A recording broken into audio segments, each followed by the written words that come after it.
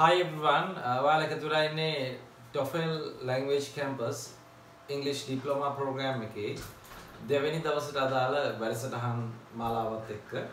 ඉතින් මේ දෙවෙනි දවසට අදාළ දෙවෙනි වීඩියෝ එක, ඒ කියන්නේ සතියකට වරක් අපි පවත්වන live sessions වල සජීවී දේශනවල අපි ඔබට ඔබේ පහසුව තකා, ඒ කියන්නේ ඔබට නැවත නැරඹීමේ හැකියාව ලබා දීමට අපි මේ හැම පාඩමක්ම හැම ලෙසන් එකක්ම YouTube අප්ලෝඩ් කරනවා.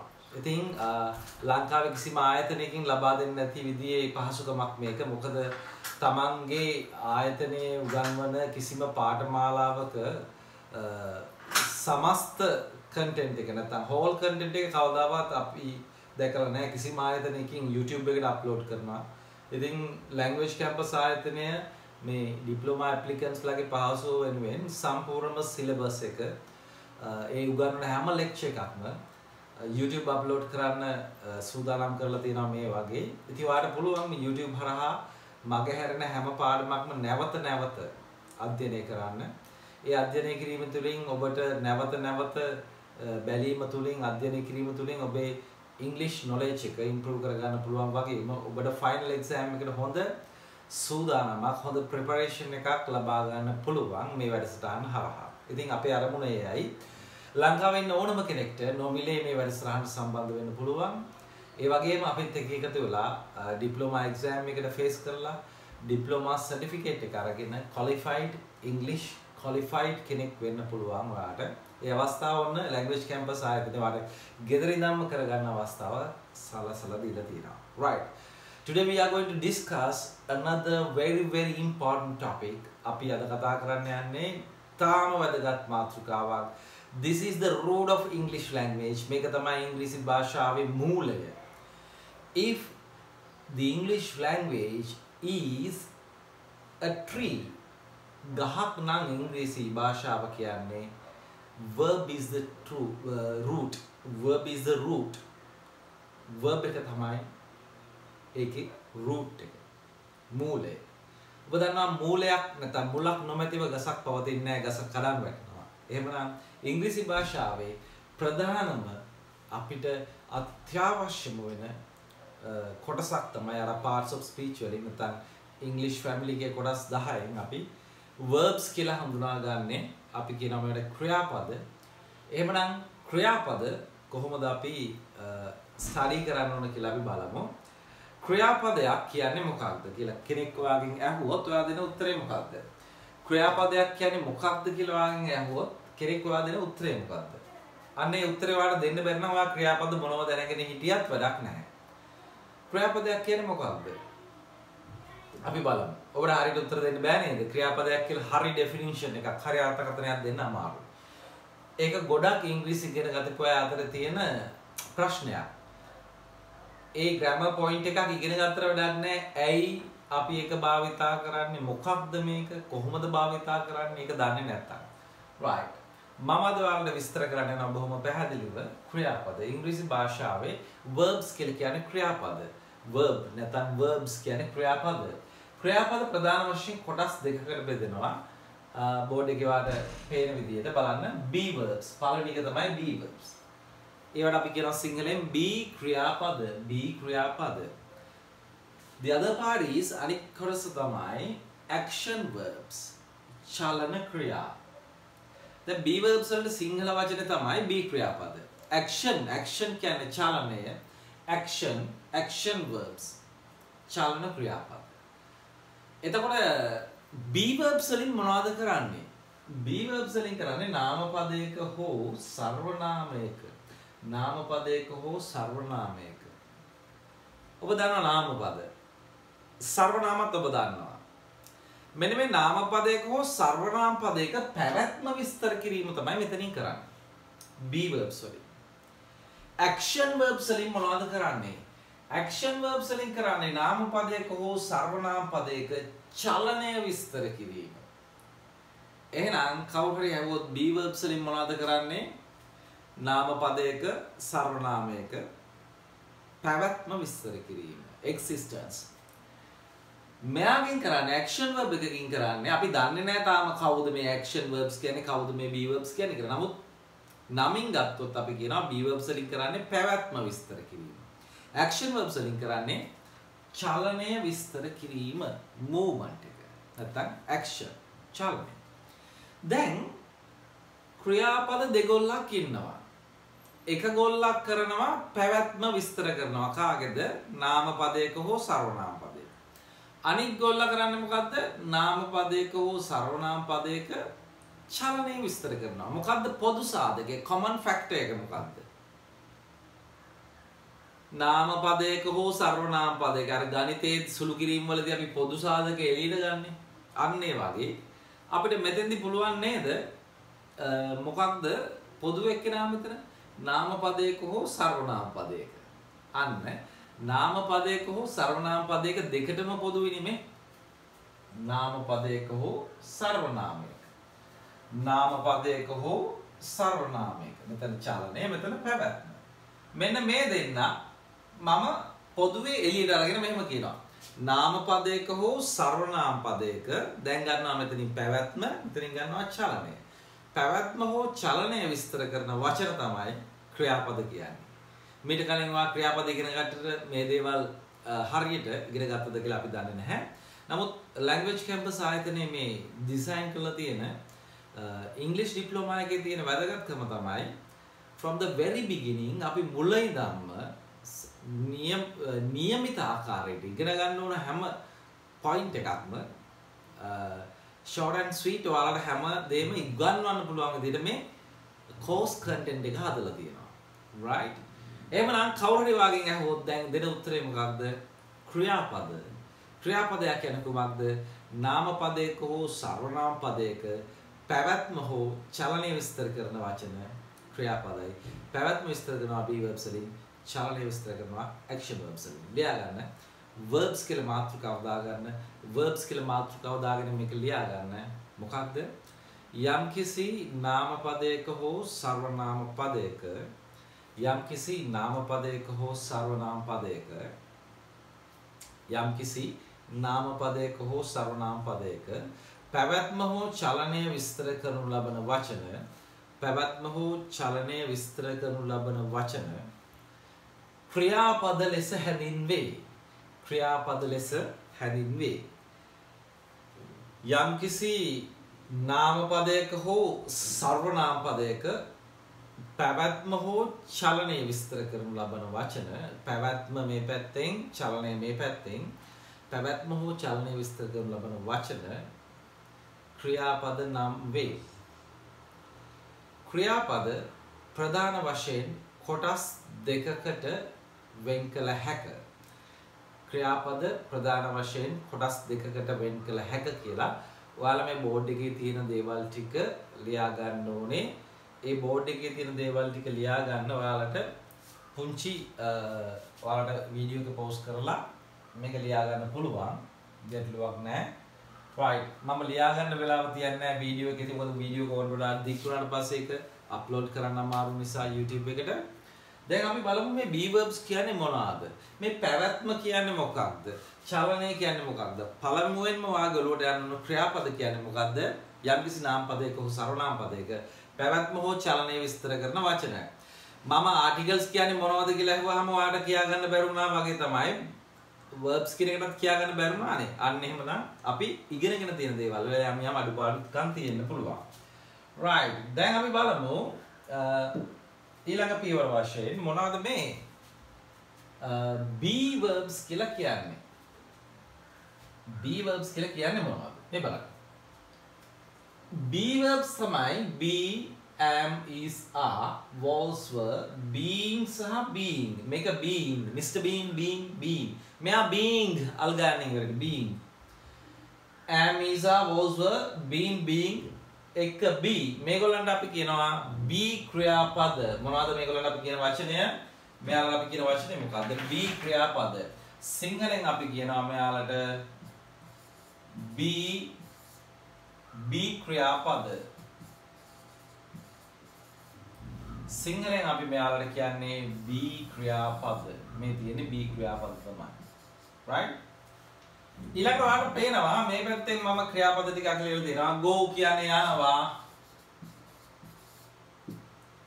come කියන්නේ එනවා. think කියන්නේ හිතනවා. play කියන්නේ සෙල්ලම් කරනවා. blame කියන්නේ බනිනවා. මෙන්න මේ අයට අපි කියනවා චලන ක්‍රියාපද. මොනවද? චලන ක්‍රියාපද.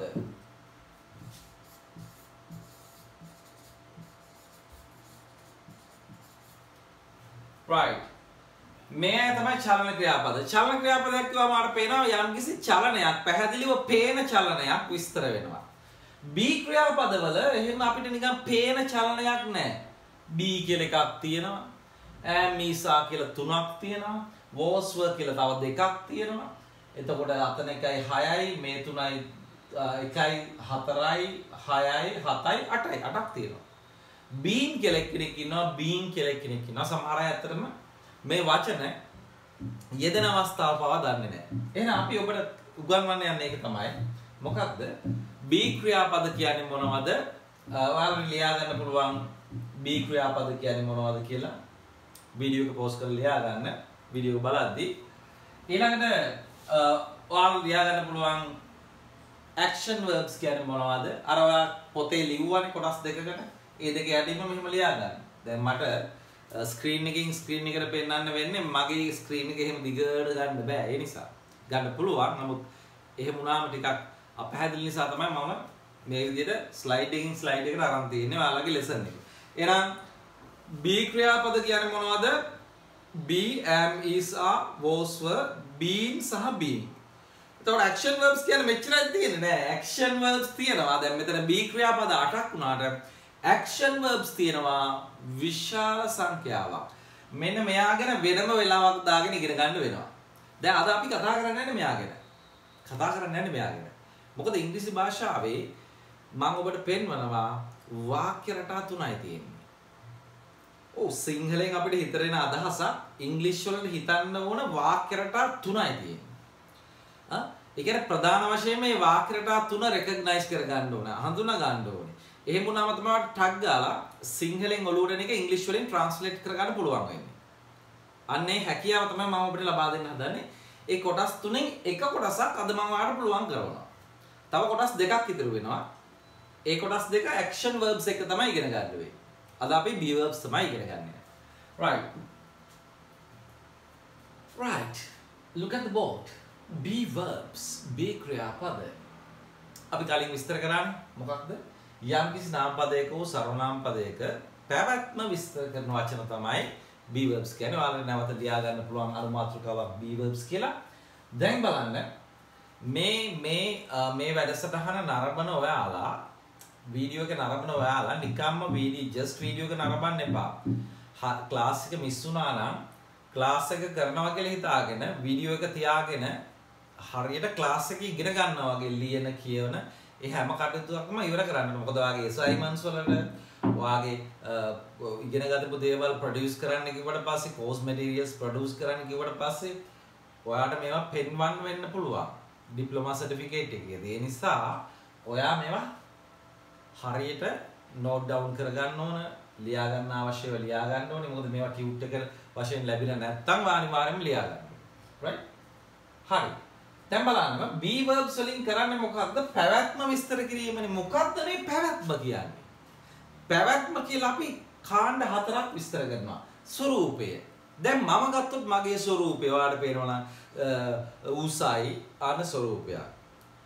කැතයි නැත්නම් ලස්සනයි, සුදුයි, කළුයි අන්නයාගේ ස්වරූපය. හරි. දරුණුයි, අහිංසකයි අන්න ඒ වගේ ඒවා. ඊළඟට තත්වය. යම්කිසි මිනිස්සෙකුගේ තත්වය කියන්නේ මොකද? එයා හොඳින්, එයා ලෙඩින්, එයා නරකින් අන්න ඒ වගේ එයා තරහින් අන්න ඒ වගේ තත්වය. හැඩය. යම් දේවල් වල හැඩය විස්තර කරන්න පුළුවන්. ඒ කියන්නේ qualities එයාගේ. හැඩය කියද්දි මෙහෙමයි. කොට්ටුයි, රවුම්, උසයි, මිටි එහෙම ගන්නත් පුළුවන්. හරිද? එතකොට ගුණය. කරුණාවන්තයි අර තත්ත්වය ඒ වගේ ඒවත් එක මේ හැම එකක්ම බොහොම ළඟින් යන ඒවා. ගුණය දරුණුයි කරුණාවන්තයි අවංකයි විශ්වාසනීයයි reliable කරන්න අපිට අපි කියනනේ අන්න ඒ වගේ දේවල්. ඒව තමයි විශ්වාස කරන්නේ. මේ be verbs වලින් අපි ප්‍රකාශ කරන්නේ. දැන් ඔන්න උදාහරණ කීපයක් මම අරන් තියෙනවා. බලන්න.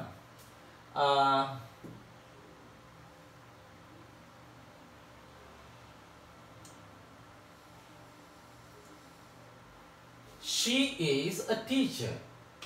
එයාගේ පැවැත්ම නැත්නම් එයාගේ තත්ත්වය මොකක්ද?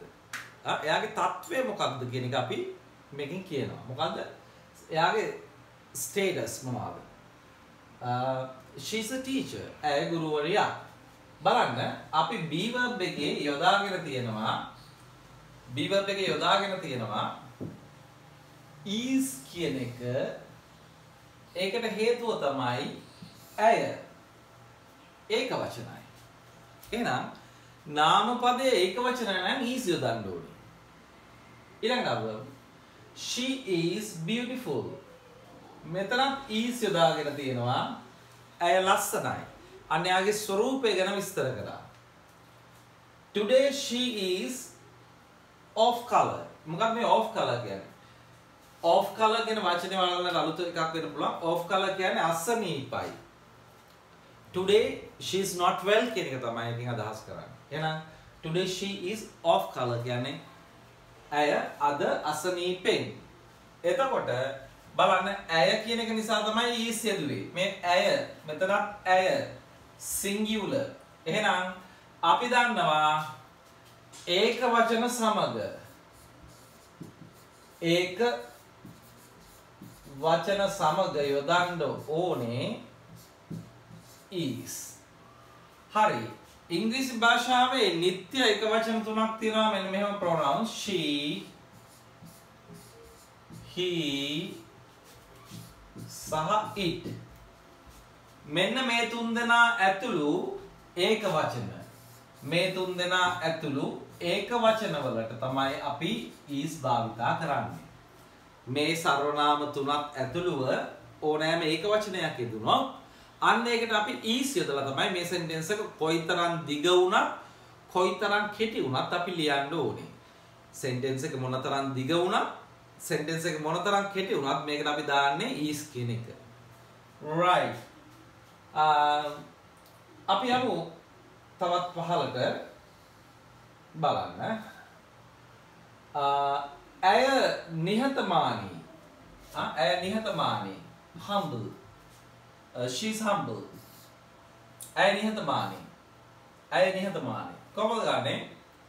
She is humble. දැන් බලන්න is ඉදලා තියෙන්නේ she. අන්නේ හේතු නිසා තමයි අපි is use කරලා තියෙන්නේ. දැන් මෙතෙන්දී මම ඔයාලට be verbs භාවිතා කරන විදිය නෙවෙයි ඉගන්නේ. be verbs වලින් කොහොමද අපි යම් කිසි කෙනෙක්ගේ තත්වය, quality එක, තත්වය, quality එක මෙන්න මේ කොටස් හතර බලන්න. ස්වરૂපය, තත්වය, හැඩය, ගුණය විස්තර කරන්නේ කොහොමද කියන එක තමයි මේ අවස්ථාවේදී මම ඔයාලට කියලා දුන්නේ. right. ඔයාලා මේ ටික ලියා ගන්න ඕනේ. ලියා ගන්න note down කරගන්න වීඩියෝ එක පෝස්ට් කරගෙන note down කරගන්න පුළුවන් මේ අදාළ දේවල් ටික මේ විදිහටම මාතෘකාව දාගන්න. මේ තියෙන මාතෘකාව තව උඩට ගියාට පස්සේ මාතෘකාව තියෙනවා මේ බලන්න. right. ඊට පස්සේ අපි පහළට ගියේ විස්තර කරගෙන යෑමේදී අදාළ දේවල් ටික වань ලියා ගැනීමේ හැකියාව තියෙනවා. right. ඊළඟට අපි බලමු ඊළඟ page එක. action verbs. action verbs. මේ action verbs කියන එක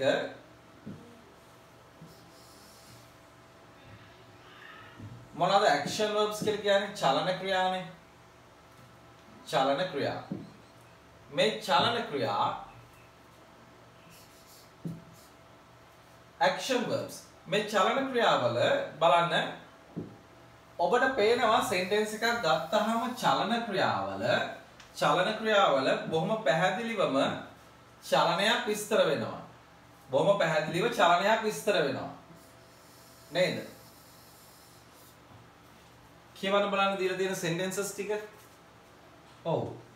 නාම පදයක හෝ සර්වනාමයක චලනය විස්තර කිරීම තමයි මෙතෙන්දි කරන්නේ. චලනය කියන අපිට movements කියලා ගන්න පුළුවන්. movement එක කියලා ගන්න පුළුවන් චලනයන්. බලන්න she teaches well. බලන්න she කියන ක්‍රියාපදය අනුව මෙතෙන්ද teaches වෙලා තියෙනවා. මේ දැන් උගන්වනව නෙවෙයි මේවා වෙන්න හේතු තියෙනවා. ඒවා තමයි අපි action verbs කියන පාඩම යටතේ ගන්නෙ. මොකද she කියන එක ඒක වචනයි. එහෙනම් ක්‍රියාපදය teach තියන්න බෑ teaches වෙන්න ඕන. right? ඇය හොඳින් උගන්වනවා she teaches well. right. ඊළඟට බලන්න she can understand students. ඇයට පුළුවන්ලු ශිෂ්‍යයන්ව තේරුම් ගන්න. එතකොට she can understand students. මේ බලන්න she මෙතන can යදලා තියෙනවා. can යදුනහම ක්‍රියාපදය යොදන්න ඕන විදියක් තියෙනවා. can යදුනහම ක්‍රියාපදයේ මූලික ස්වරූපය තමයි යොදන්න ඕන. can go not can going. නැත්නම් can gone ඒ වගේ වෙන්නේ නැහැ. can විතරක් එනවා නම් can go තමයි එන්නේ. right? can do තමයි එන්නේ. can speak තමයි එන්නේ. අන්න ඒ වගේ ක්‍රියාපදේ can go, can run, can do, can smile, can blame, can dance, can sing, can drive, can teach, can write, can speak. මේවා can එකේ විදිහට දෙන්නේ. modal verbs කියන පාඩම ඔයාලගේ. right? modal verbs කියන්නේ parts of speech වල නැත්නම් ඉංග්‍රීසි භාෂාවේ කතනේ කොටස් වල අන්තිම කොටස. හරි.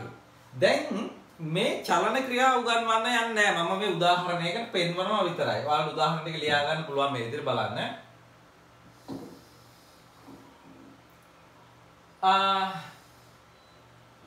දැන් මෙතන තියෙනවා නේද? She went to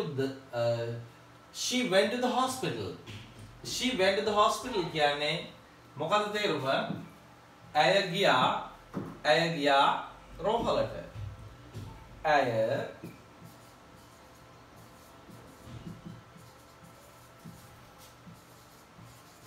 දැන් බලන්න ක්‍රියාව went කියලා ස්වරූපයක් තියෙන්නේ. went කියලා ස්වරූපයක් තියෙන්නේ. go කියන ස්වරූපය අතීත කාල ස්වරූපය. එහෙනම් මේ බලන්න ක්‍රියාපදවල ලොකුවට ක්‍රියාපද ගැන ඉගෙන ගන්න වෙන්නේ action verbs කියන පාඩමේදී. B verbs කියන්නේ බොහොම සරල ලේසි එක කොටසක්. හැබැයි සමස්තය වශයෙන් ගත්තොත් වාක්‍ය රටා තුනෙන් එක රටාවක් B verbs. අනිත් රටා දෙක මොකක්ද කියලා මම ඔයාලට තාම උගන්වන්නේ නැති නිසා මම ඒක ගැන කතා කරන්න යන්නේ නැහැ. මෙතන මේ වාක්‍යවල ඒ රටා දෙක තිබුණා. මම ඒව හඳුන්වලා දෙන්නම් ඔයාලට action verbs කියන පාඩම කරන දවසට. එහෙනම් බලන්න ඇය රෝහලට ගියා she went to the hospital. දැන් බලන්න මෙතන ක්‍රියාව තියලා තියෙන්නේ කාලය අනුව. කලින් ක්‍රියාව තිබ්බේ කාලය අනුව සහ කර්තෘ අනුව. දැන් මෙතෙන්දී අතීත කාලයේදී කාලය විතරක් හිතුවම ඇති කර්තෘ අනුව ක්‍රියාව වෙනස් වෙන්නේ නැහැ. අපි ඒව ඉගෙන ගන්නවා. ඊට පස්සේ බලන්න she works humbly. she works humbly. ඇය නිහතමානීව වැඩ කරනවා. ඇය නිහතමානීව වැඩ කරනවා. නැවතත් බලන්න she කියන එකත් එක්ක works වෙලා. අන්න ඒවා තමයි අපි ඉගෙන ගන්න ඉදිරියේදී මොනවද? action verbs කියලා හදතේ action verbs භාවිතා වෙන විදිහ අපිට ඉගෙන ගන්න පුළුවන්. how to use action verbs, right? දැන් ඔන්න ඔයාලා ලියා ගන්න පුළුවන් අවශ්‍යයට මොනවද? අවශ්‍යයට ලියා ගන්න පුළුවන් මේ දේවල් ටික.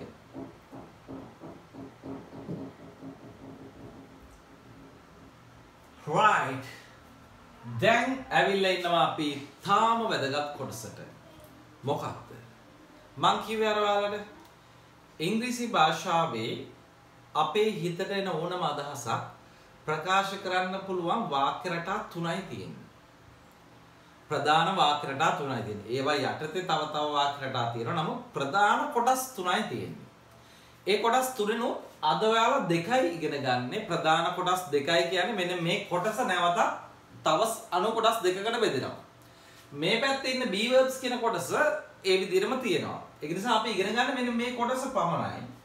මේ කොටස දැන් උදාහරණයක් විදිහට තමයි මේ දීලා තියෙන්නේ. හරි. බලන්න. Now you can see the board, right? අදහස්, ideas. මේ ideas කියලා කියන්නේ අපිට ඉංග්‍රීසියට පරිවර්තනය කරගන්න අවශ්‍ය වෙන අදහස. අනේ අදහසක් විදියට වාක්‍යයක් විදියට ගත්තට පස්සේ sentence එකක් විදියට ගත්තට පස්සේ අපිට මේ අපේ ඔළුවට එන හැම sentence එකක්ම එක්ක මේ පැත්තට දාන්න පුළුවන් එක්ක අනිත් පැත්තට දාන්න පුළුවන්. බලන්න සිංහලෙන් අපිට හිතෙන ඕනෑම ඉංග්‍රීසි වාක්‍යයක් හිතන්න තියෙන. කියන පරිවර්තනය කරගන්න ඕනෑම ඉංග්‍රීසි වාක්‍යයක් එක්ක මේ පැත්තේ නැත්තම් මේ පැත්තේ. කොහොමද අපි මේ පැත්තෙන්ද කියන්නේ කියලා හොයාගන්න. ඒක හොයාගන්න හරිම ලේසි. මොකක්ද ක්‍රමය?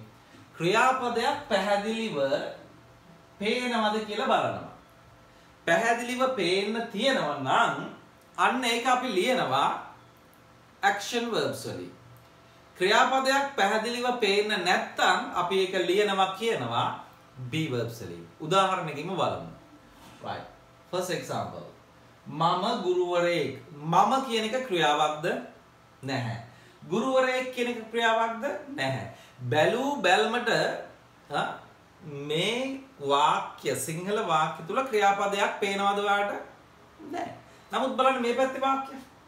මම උගන්වනවා ඉංග්‍රීසි.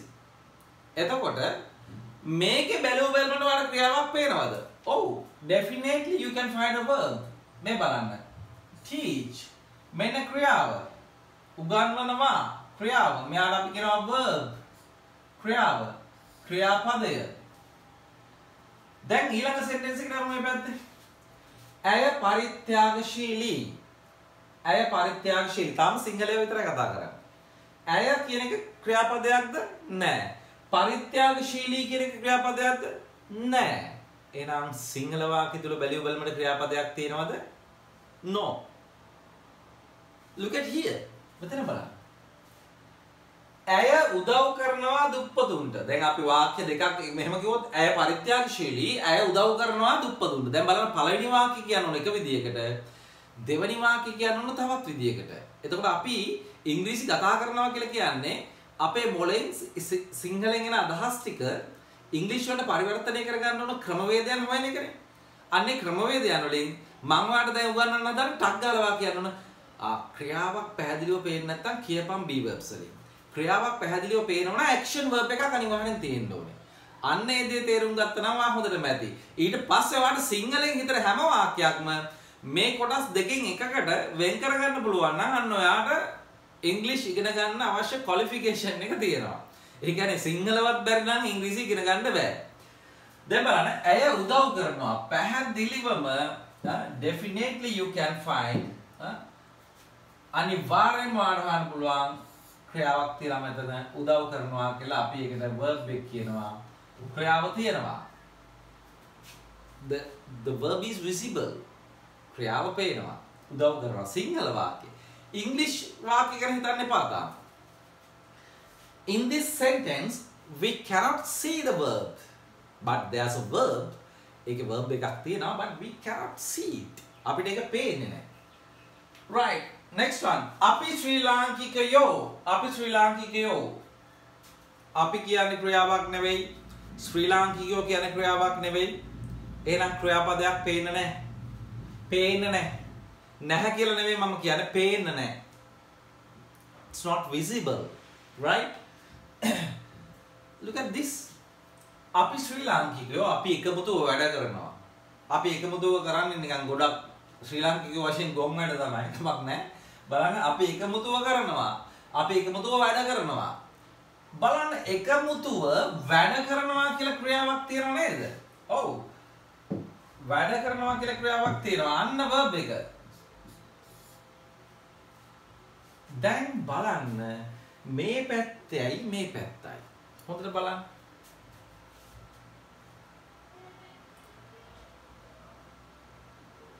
be verb side එකේ නැත්නම් ක්‍රියාවක් පැහැදිලිව නොපෙනෙන සයිඩ් එකේ බලන්න ක්‍රියාවක් පේන්නේ නැහැ. ක්‍රියාවක් පැහැදිලිව පේන සයිඩ් එකේ ක්‍රියාව හැමතිස්සෙම සිංහල වාක්‍ය තුල පේනවා. අපි ඉංග්‍රීසි එකට යමු. ඉංග්‍රීසි එකේ බලන්න අර සිංහල එකේ නොපෙනිච්ච ක්‍රියාව තියෙනව නේද? මම ගුරුවරයෙක්. I am a teacher. මම ගුරුවරයෙක්. I am a teacher. am කියන ක්‍රියාව තියෙනව නේද? මෙන්න verb එක. ඇය පරිත්‍යාගශීලී. Right. She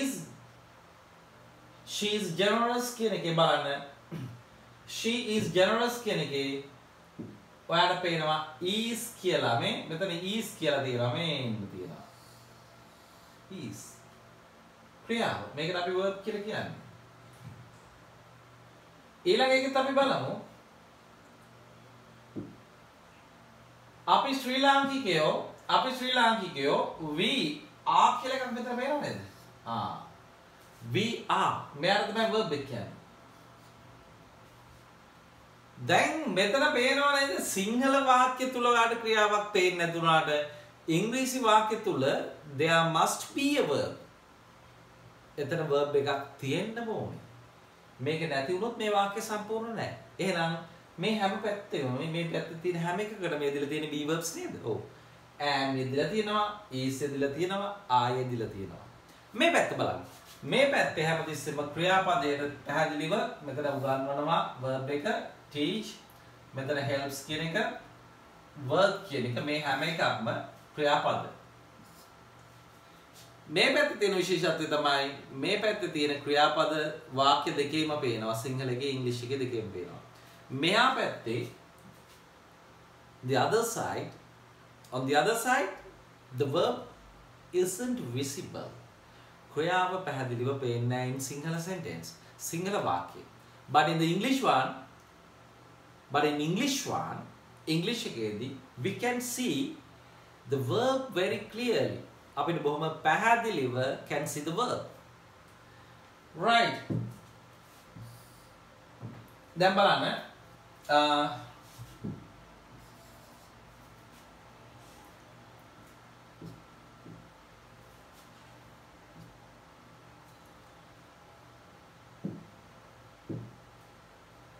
අපි බලමු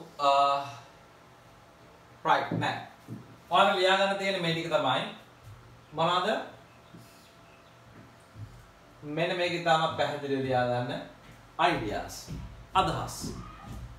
අදහස් කියන එක ලියලා මෙහෙම ලියන්න අප සිතට නැගෙන ඕනෑම සිතුවිල්ලක්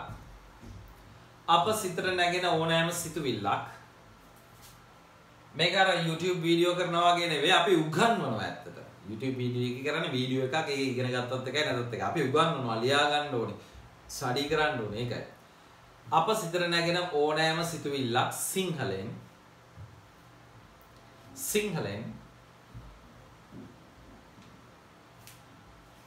got color නැත්නම් got විට අපේ හිතට එන ඕනම සිතුවිල්ලක් සිංහලෙන් ගත්තම දැන් අපි මතක තියාගන්න මෙහෙමයි අපිට හිතට එන ඕන මගුලක් අපි එහෙම කියන්නේ හිතට එන ඕන මගුලක් කොටස් දෙකකට බෙදෙනවා එක්ක ක්‍රියාවක් පේනවා නැත්නම් ක්‍රියාවක් පේන්නේ නැහැ අන්න එහෙමනම් අපි ඔය දැන් ලිඛිත භාෂාවෙන් ලියන්නේ අප සිතට නැගෙන ඕනෑම සිංහල අදහසක් got color එය ක්‍රියාවක් පැහැදිලිව පෙනෙන සහ ක්‍රියාවක් පැහැදිලිව නොපෙනෙන වශයෙන් ක්‍රියාවක් පැහැදිලිව පෙනෙන සහ ක්‍රියාවක් පැහැදිලිව නොපෙනෙන වශයෙන් කොටස් දෙකකට වෙන් කළ හැකිය. ක්‍රියාවක් පැහැදිලිව පෙනෙන සහ ක්‍රියාවක් පැහැදිලිව නොපෙනෙන වශයෙන් කොටස් දෙකකට වෙන් කළ හැකිය. right. එහෙම ලියලා මෙන්න මේ බෝඩ් එකේ තියෙන නෝට් එක ඔයා දාගන්න ඕනේ. බෝඩ් එකේ තියෙන නෝට් එක ඔයා දාගන්න ඕනේ. පැහැදිලිද? right. මේක පෝස්ට් කරලා දාගන්න නෝට් එක. ඔයාලට පේනවා මොකක්ද මම උනත් පොඩ්ඩක් මේක ස්ක්‍රීන් එක උඩට දාලා දෙන්න. හරි. now you can see clearly මොකක්ද මේ ක්‍රියාපද පේන කාරණාව නොපෙනෙන කාරණාව දැන් ඔයා පැහැදිලිව මේ ටික ලියා ගන්න ඕනේ. පැහැදිලිව මේ ටික ලියා ගන්න. right. වීඩියෝ එක ස්ටොප් කරගන්න, පෝස් කරගන්න. ඊට පස්සේ ඔයාලට පුළුවන් මේ ටික ලියා ගන්න.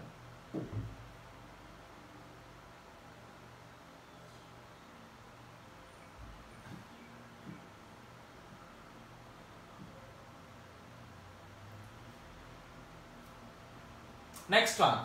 දැන් අපි next page එකට යන්න යන්නේ. සිංහල වාක්‍ය තුල ක්‍රියාව පැහැදිලිව නොපෙනෙන සෑම අවස්ථාවකදීම එය ඉංග්‍රීසියෙන් ප්‍රකාශ කිරීමට VERBS භාවිතා කරන්න. ඔන්න ඔයාලට මම කියපු දේ නැවතත් අවශ්‍ය නම් ලියා ගන්න පුළුවන් කෙනෙක්ට ක්‍රියාව පැහැදිලිව නොපෙනෙන සිංහල වාක්‍යවල ඒවා ඉංග්‍රීසියට පරිවර්තනය කරන්න යද්දි මොකද්ද කරන්නේ? හැමතිස්සෙම VERBS දාන්නලු. පැහැදිලිව සිංහල වාක්‍ය තුල ක්‍රියාව පැහැදිලිව නොපෙනෙන සෑම අවස්ථාවකදීම ඒ ඉංග්‍රීසියෙන් ප්‍රකාශ කිරීමට VERBS භාවිතා කරන්න. එහෙනම් ඔන්න ඔයාලට දැන් ඉතාමත් වැදගත් පොයින්ට් එකකට ඇවිල්ලා තියෙනවා.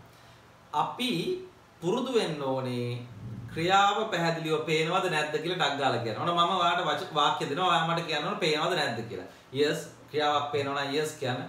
ක්‍රියාවක් නොපෙනෙනවා නම් no කියන්න. හරි. මම ගුරුවරයෙක්. no. මට පුළුවන් උගන්වන්න. yes. ජනාධිපති මෝඩයි. yes. නෑ ජනාධිපති මෝඩයි කියන්නේ ඒක ඇත්ත. නමුත් ක්‍රියාවක් තියනවද පේන්නේ නෑ. no no. ජනාධිපති විනාශ කරනවා මේ රට. yes yes ඔව් ඇත්ත ඇත්ත. ඒ කියන්නේ මොකද ක්‍රියාවක් තියෙනවා කියලා මම කියන්නේ. මම වෙන එකක් නෙවෙයි. දේශපාලඥයෝ දූෂිතයි. නැත්නම් කපටි. කපටි කියන්නේ ක්‍රියාවක් නෙවෙයි. ක්‍රියාවක් නැහැ. නෝ කියලා කියන්න බෑ. ඒක ඒ නෝ කියලා කියන්න බැරි වාට මොකද්ද? දේශපාලඥයන්ගේ ඇත්ත ස්වරූපයක් හිතුවොත් එහෙමනේ මං අහන්නේ. මේකේ ක්‍රියාවක් තියෙනවද නැද්ද කියලා බලන්න. නෝ. දේශපාලුවෝ අපේ රට විනාශ කළා. විනාශ කළා. අන්න ක්‍රියාවක් තියෙනවා. මං ඔයාට ආදරෙයි. ක්‍රියාවක් තියෙනවා. මගේ ආදරය පිවිතුරුයි. ක්‍රියාවක් නැහැ. මේක කම්පියුටර් එකක්. ක්‍රියාවක් නැහැ. මට පුළුවන් ගොඩක් දේවල් කරන්න මේකෙන්. කරන්න තියෙනවා පුළුවන් දේ එක එනවා. එතකොට ක්‍රියාවක් තියෙනවා. මේක ඉංග්‍රීසි ඩිප්ලෝමා එකක්. අපේ ඉංග්‍රීසි ඩිප්ලෝමාව තමයි Diploma in English Communication Skills. ඉංග්‍රීසි සංනිවේදන කුසලතා ඩිප්ලෝමා. දැන් බලන්න වාක්‍ය දික් වලට බය වෙන්න එපා. අපේ ඩිප්ලෝමාව තමයි ඉංග්‍රීසි සංනිවේදන කුසලතා ඩිප්ලෝමාව. කොහොමද ඒක කියන්නේ? VERBS ද action verbs. VERBS. ඇයි? අපේ පාඨමාලාව තමයි නැත්නම් අපේ ඩිප්ලෝමාව තමයි ඉංග්‍රීසි සංනිවේදන කුසලතා ඩිප්ලෝමා. අපේ ඩිප්ලෝමාව තමයි ඉංග්‍රීසි සංනිවේදන කුසලතා ඩිප්ලෝමාව. දැන් ඔබට ක්‍රියාපදයක් පේන්නේ නැත්නම් මේකේ ඈම්නිසා වලින් තමයි කියන්නේ වෙන්නේ. පෙරදිග මුතු ඇටයයි මේ තමයි පෙරදිග මුතු ඇටය. මේ පෙරදිග මුතු ඇටයයි ක්‍රියාවක් නැහැ. පෙරදිග මුතු ඇටය ඉන්දියන් සාගරයේ ගිලුණා. ගිලුණා කියලා ක්‍රියාවක් තියෙනවා. නැවක් ගිලුණාද, මුතු ඇටේ ගිලුණාද, මිනිස්සෙක් ගිලුණාද අපිට දාලා නැහැ. ක්‍රියාවක් තියෙනවා. එහෙනම් action verbs වලින් කියන්න ඕනේ. මිදි තිත්තයි.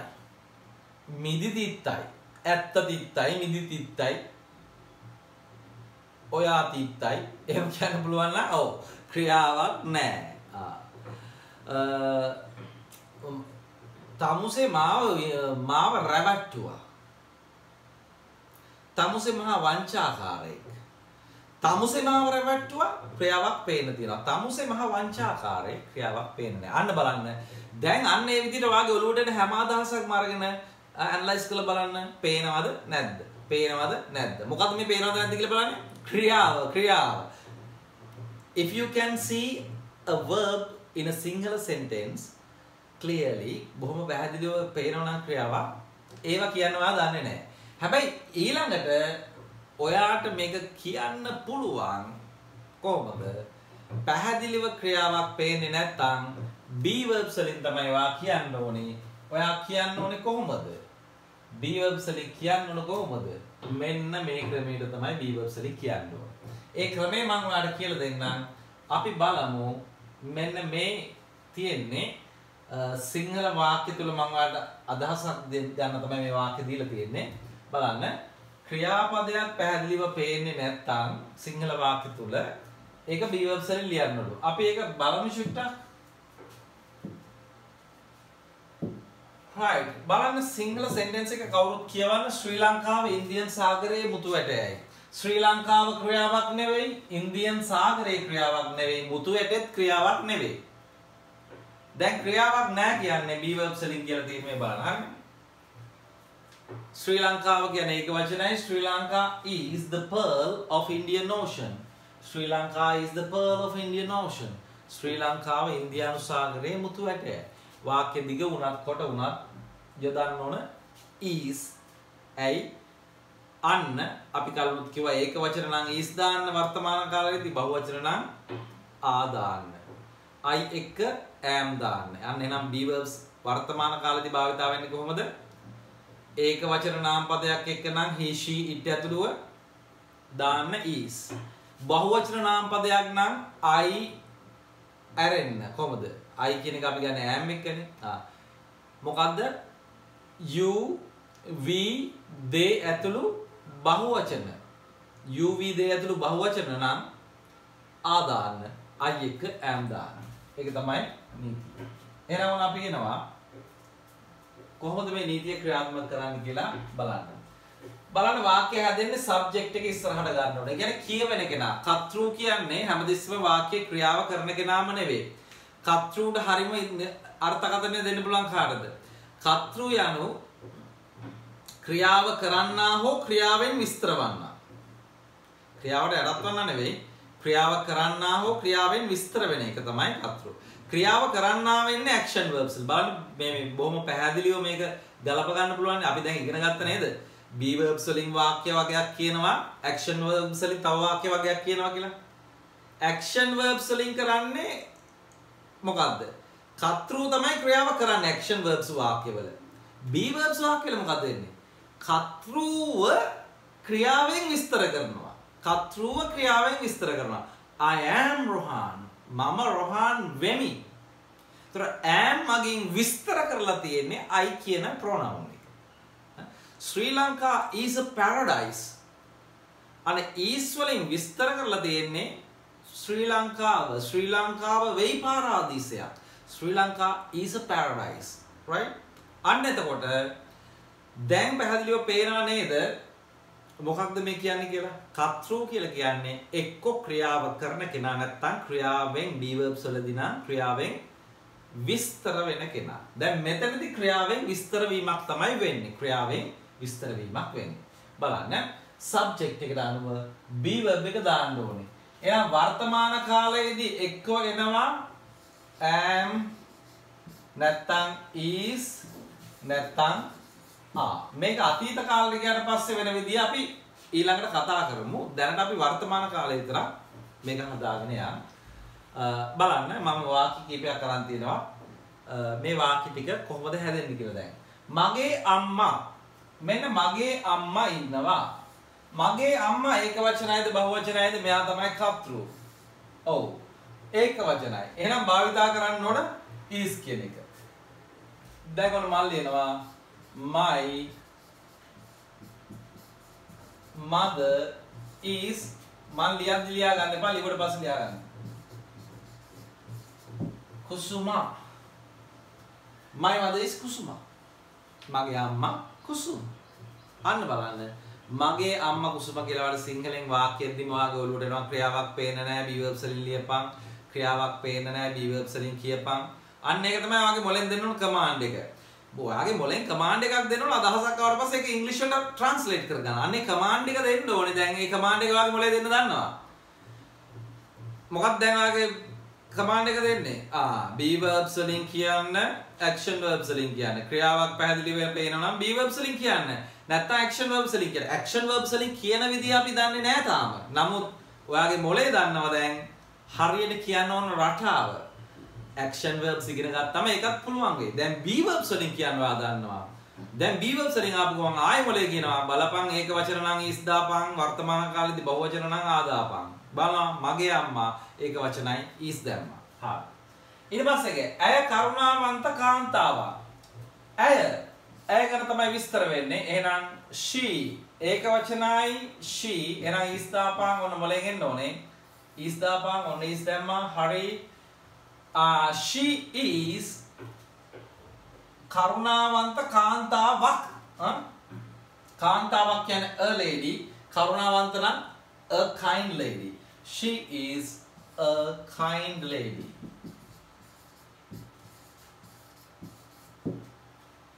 She is a kind lady.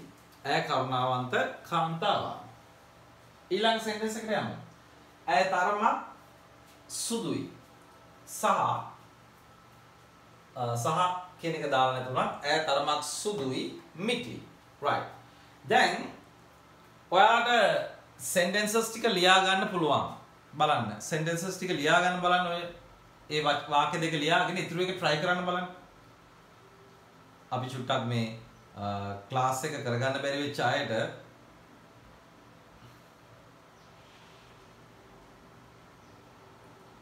නේද? ක්ලාස් එක කරගන්න බැරි වෙච්ච අයට අපි පොඩ්ඩක් අවස්ථාව දෙන්නත් එපා.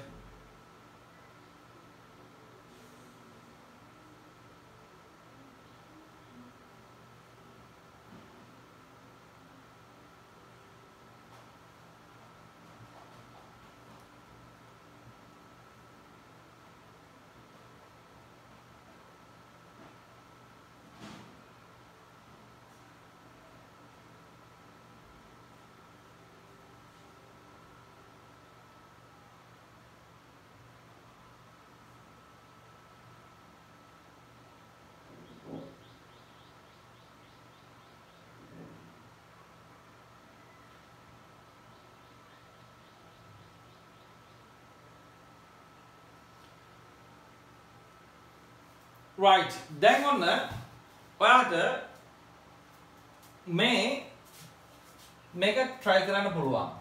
ඇය ගැනමයි කතා කරන්නේ.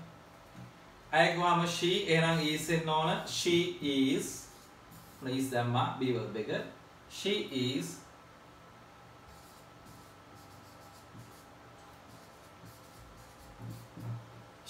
somewhat fair. නැත්නම් she is fair a bit. She is fair. She is somewhat fair. නැත්නම් she is fair a bit. ඒ දෙකම භාවිත කරන්න පුළුවන්. She is somewhat fair and short. bit කියන්නේ somewhat කියන්නේ ටිකක් කියන එක. නැත්නම් fair a bit. bit. fair a bit ටිකක් fair a bit මේ somewhat වෙනුවට a bit කියන එක දාන්න පුළුවන්. somewhat වෙනුවට a bit කියන එක දාන්න පුළුවන්.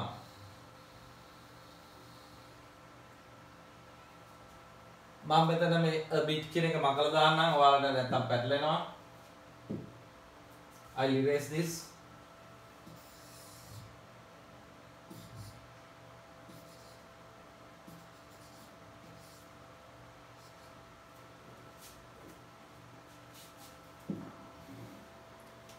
somewhat කියන එකට අපිට use කරන්න පුළුවන් ඕනම් මෙයාට a bit. එතකොට මේක ඇත්තටම pronounce වෙන්නේ මෙහෙමයි. she is a bit fair නෙවෙයි. she is fair a bit. she is fair a bit and short. ඒ විදිහට යන්නේ. ඇයට වයස 70ක්. ඇයට වයස 70ක්. කොහොමද ගන්නෙ? මේ එන විදිහ මේක බොහොම සරල වාක්‍ය. මුලින්දා යන නිසා she is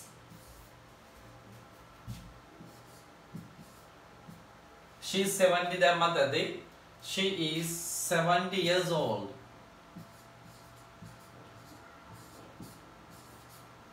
she is 70 years old. 70 years old. She is 70 years old. දැන් බලන්න last one. මගේ අම්මා තමයි මගේ හැමදේම. හැමදේම කියන්නේ everything. මගේ හැමදේම කියන්නේ my everything. මගේ අම්මා තමයි. මෙන්න මේ තමයි කියලා වාක්‍යයක් තියෙනවා. මේ තමයි කියන එකට තමයි ඊස් යොදන්නේ. තමයි කියන එකට තමයි ඊස් යොදන්නේ. මගේ අම්මා my mother is my everything, my whole world, my life. එහෙම ගන්න පුළුවන්. My mother is my life කිව්වා. දැන් මගේ හැම දෙයක්ම කියන්නේ මගේ ජීවිතය වගේනේ. එහෙනම් my mother is my life කියන්න පුළුවන්. My mother is my everything කියන්න පුළුවන්. My mother is my whole life. මුළු ජීවිතේ මම ඒ වගේ ගන්න පුළුවන්. My mother is my everything.